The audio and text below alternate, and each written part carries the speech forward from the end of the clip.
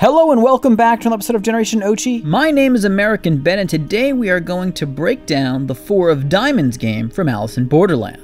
Sorry to those of you who have seen all of our AIB vids and are tired of hearing the same plot summary over and over again, but for those who need a refresher, Alice in Borderland is about the dangers of using public restrooms, of which there are many. But in this case, the misfortune brought on by the lavatory is experienced by three friends in Tokyo, led by antisocial gamer Arisu, who after emerging from a restroom stall where they were hiding from the law, find themselves in a parallel realm known as Borderland, within which they are forced to compete in a series of sadistic death games in order to survive. The games are categorized based on the numbers and suits in a deck of playing cards. The higher the number of the card, the harder the game is. As for the suits, diamond games, the type of game we're looking at today, are battles of wits, spade games are games involving physical prowess, club games are team battles, and finally, hearts games are games of betrayal and involve toying with participants' hearts. Okay, so we have a battle of wits on our hands today.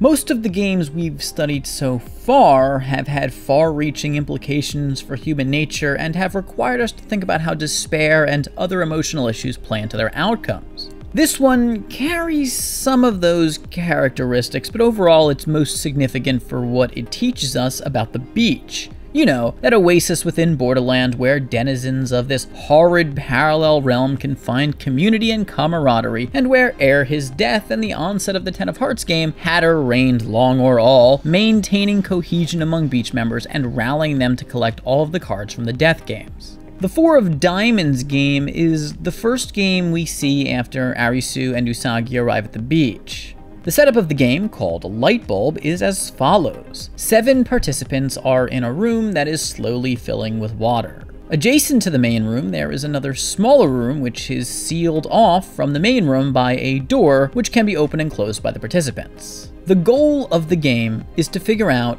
which of the 3 switches turns on the light bulb.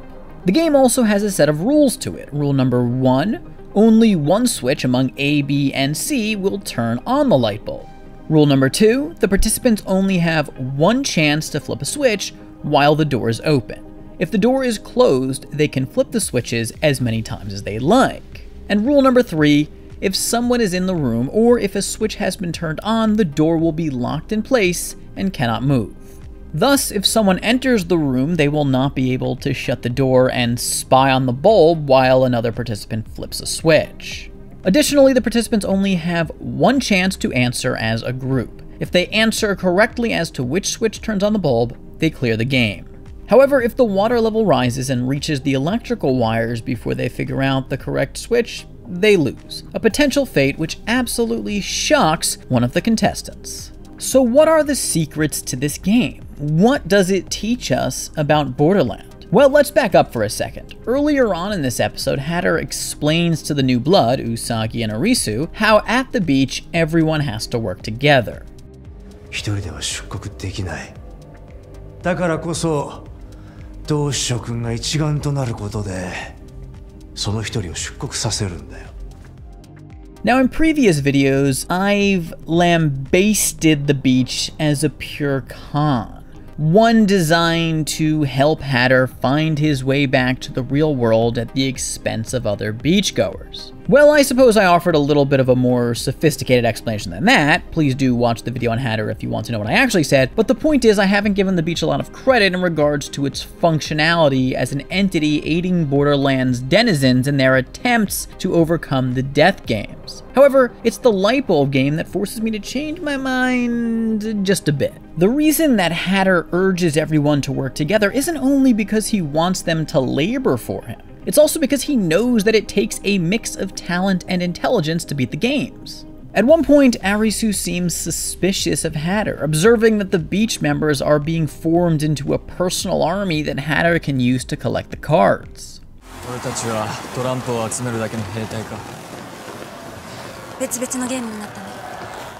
However, what Arisu doesn't recognize is that 2 things are true at once. 1, Hatter is using them, and 2, that's not such a bad thing, perhaps.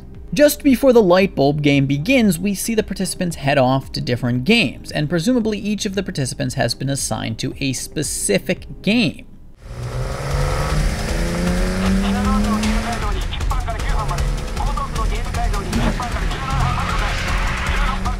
If you remember from the first game in the series, Arisu is good at puzzle games, and luckily enough, he ends up being assigned to a puzzle game. That said, it's unclear whether or not the executive members of the beach know what type of game this is before the contestants take part in it. Nonetheless, one way or another, Arisu ends up in a game that he is particularly suited for. Some other contestants in the light bulb game, however, appear to be rather ill-suited for the game.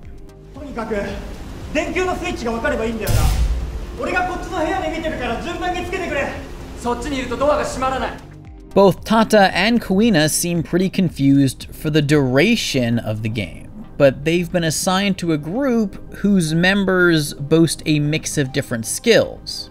Prior to this, we see Usagi end up in what seems to be a puzzle game. As she's more gifted in tests of physical prowess, I imagine she may have struggled in this game and made it out thanks to the talents of others, though I'm speculating. The point is that the executive council at the beach very carefully makes up the groups slated to attend different games, apparently trying to include at least one person who is good at each type of game in every game. So back to the light bulb game. We see Tata suggest an ill-advised strategy for determining the correct switch.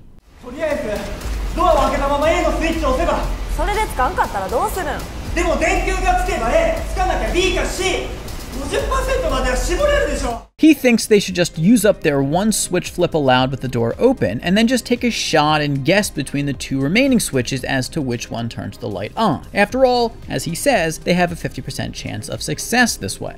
Since he's not good at puzzle games and perhaps not very good at math either, he suggests a strategy that doesn't represent the group's best strategy for beating the game. Executive member Ann Rizuna then interjects to point out that the chances of succeeding using Tata's plan are actually 66%.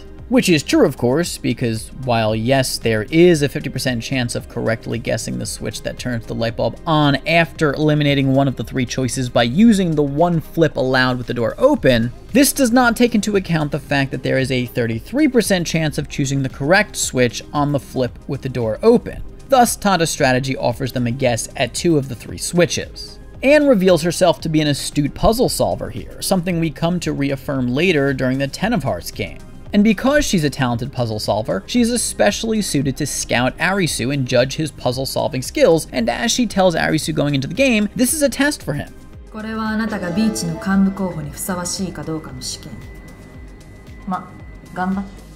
This is what makes me think that somehow the executive members of the beach know what this game is going to be going into it. It's still possible they don't, but it seems rather fortunate that Anne and Arisu end up in a diamonds game as opposed to, say, a spades game, which would not allow them to experience Arisu at his best. Eventually, Arisu does figure out the puzzle. The solution is as follows. Close the door, then flip one of the switches, say A, and then wait for a bit so that if the light bulb is on, it has time to get hot.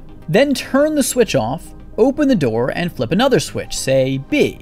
If it lights up, then you know the correct switch is B. If it doesn't, then have someone enter the adjacent room and touch the bulb. If it's hot, then that means that switch A is the correct choice. If it's not hot, then by process of elimination, the correct switch must be the only one that remains to be flipped, in this case, C. And this solution allows for a 100% chance of success. So we experience in this game how the executive members' planning allows beach members to enter games with a better chance of winning. Thus, being a part of the beach's community actually can increase one's chances of survival. Well, unless the place becomes a game zone.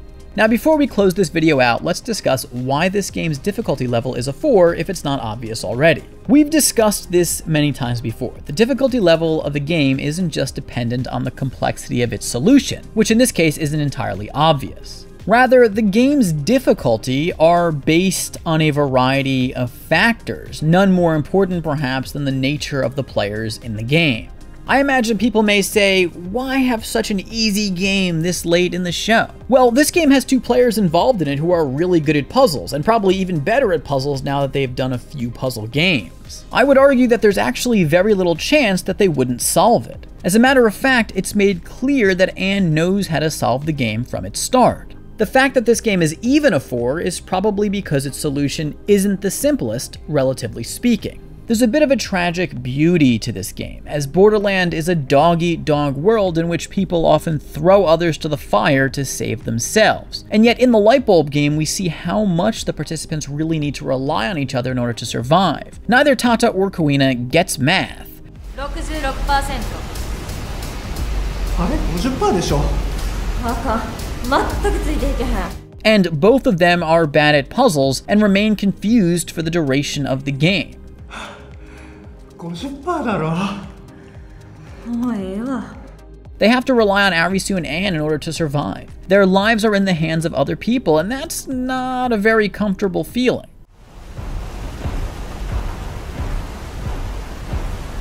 早くして 何やってんねん。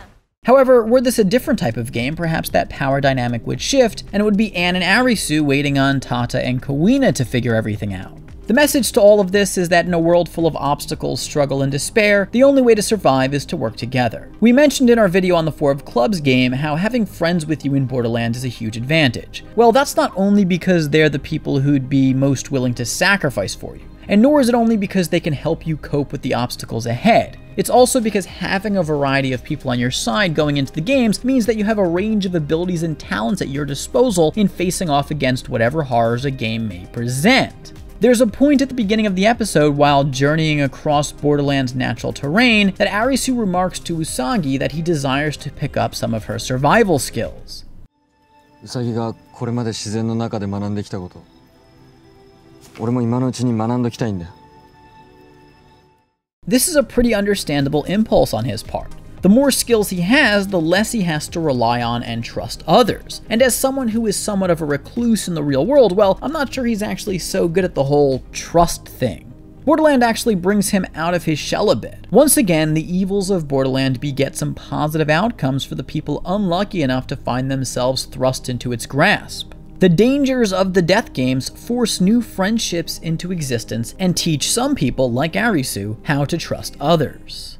Anyway, that is the video. I hope you enjoyed it. If you did, please do give it a big thumbs up. Comment down below. Let me know what you think about the video. Subscribe to our channel and hit that notification bell. For now, my name is American Ben, and I'll catch you next time. Generation Ochi, peace.